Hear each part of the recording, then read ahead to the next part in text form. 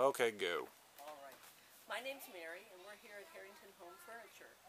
What I'm hoping to do is through a series of short videos like this to help you to have more confidence and be more comfortable in your furniture buying experience.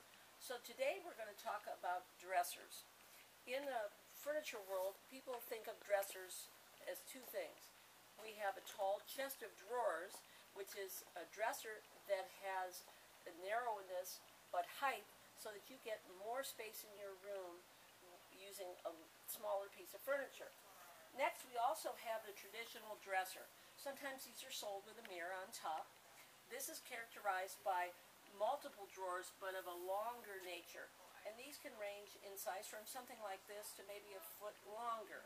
So as you come into the store, if you tell us here that you're looking for a dresser, realize we may think you're looking for this, but you may actually be looking for a chest of drawers. So I hope this helps you today to understand a little bit of the difference. And again, I'll be talking to you about other features and styles of furniture and furniture terms in upcoming videos.